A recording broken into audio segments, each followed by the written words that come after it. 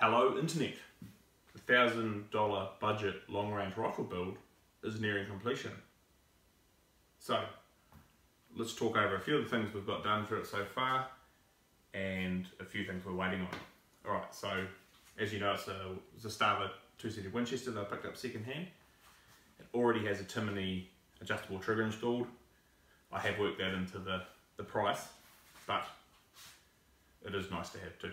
So the scope, we've gone with a Cytron SIH TAC 4-12. This has minute of angle adjustable turrets, so makes life a lot easier for trying to shoot those long range steel targets. Now I've got it sitting in a set of worn 25mm steel rings.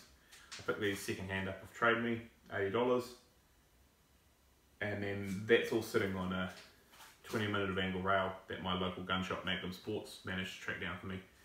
Those of you who have worked on Mausers know it can be a right bugger to get a rail that actually fits because of the various receiver sizes, and then a lot of Mausers have been drilled by gunsmiths and not to a standard pattern, so that saved a lot of headaches. Okay, so that's cool, that cost me $100. The stock, I've stiffened the fore-end with resin to prevent the barrel touching the stock when it's being loaded up on the bipod, so that should help with accuracy a lot actually, because it was ridiculously flexy before, being such a cheap flimsy stock. Now up the front here, you'll notice I've got a suppressor on. Ignore that, that's purely because I've been shooting around the stock as I was doing load development. I've got a Wish muzzle brake coming from China, so purely because it's cheap to keep me in budget. So other than that, it's pretty straightforward. I've started load development. I'm using the Hornady 145 ELDX. I've got a reasonable BC for a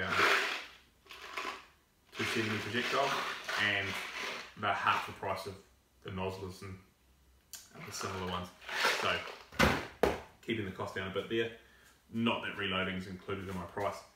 So now I did have a very, very good shooter visit not long ago, and he asked, why aren't we using a scope like this?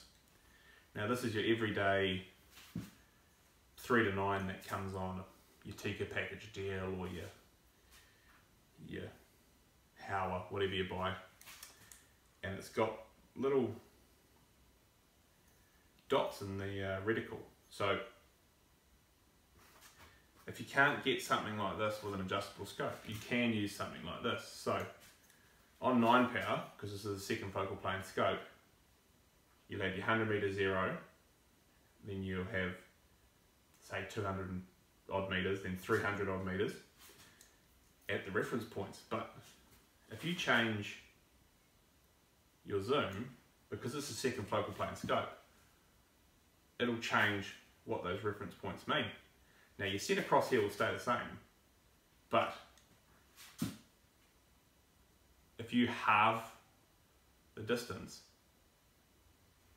you could potentially double how far your bullet can go with drop. So I'm mincing it up, the explanation, but the plan is to also, I'm going to do it with this scope, we'll try and shoot the long range, but then I'm going to put this little Leupold VX1 on, and I'm going to try with some degree of accuracy engage targets, not to 1,000 because I'll have to zoom back to like 3 power, but to 600-700 meters, just to show that you can in fact shoot a reasonable distance with accuracy with an extremely basic scope that you can't really adjust. So that'll be fun, it'll be hard, but it'll be interesting. So watch that space.